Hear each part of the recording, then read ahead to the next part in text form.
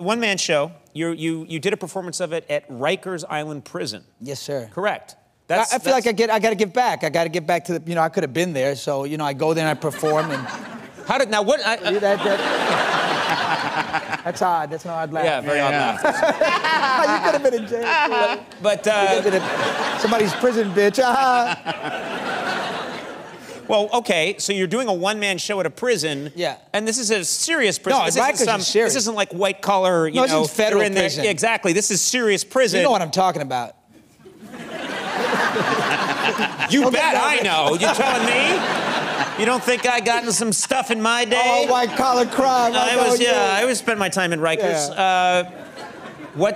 So they have a lot of restrictions, man. And I want to go give back to all these kids and whatever. And they got you're not allowed to use vulgarity, no misogyny, no sexual content. They're afraid of arousing the guys. And really? Yeah.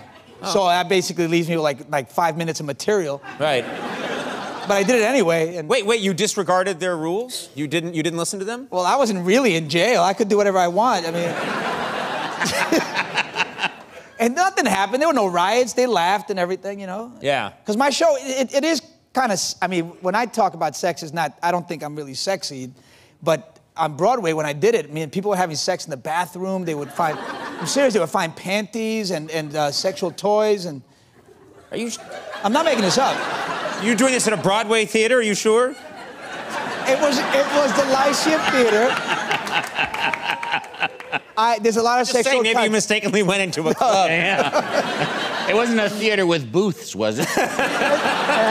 Okay. It was your typical Broadway house. It wasn't, vaudeville or whatever, or burlesque. But okay, so you did your show and there was a lot of people having sex. Right. Nobody not at the prison. At that time. On Broadway. Yeah, okay. Well, they might be having sex in prison. I don't know. I didn't stay long enough to find out. Yeah, no. You want to skip that part. Now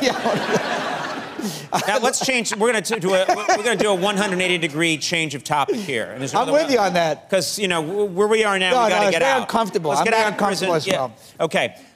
The White House. You visited the White House with your family. I told you it was a change of topic. I got it. Turning this thing around. That was like a deposition question. Yeah. You were at the White House. You were at the White House with your family. You were invited there for the Easter egg hunt. Yes. Which is a famous kind of iconic thing they do at the White House. Oh my God, I was so excited beyond myself. I was so thrilled to be there. He's one of the greatest people I just worship him. And it was crazy because I had to go to the bathroom and I couldn't believe I was in the White House bathroom where Obama sits and Cheney sat and all these people, and they have to wipe as well. It's amazing. I got a picture of it. You took a picture of the White House bathroom? Oh. Wow. I just think it's incredible.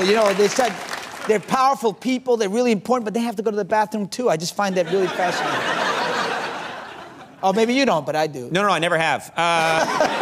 Never will. I've heard tell. I'm hanging on just before I die.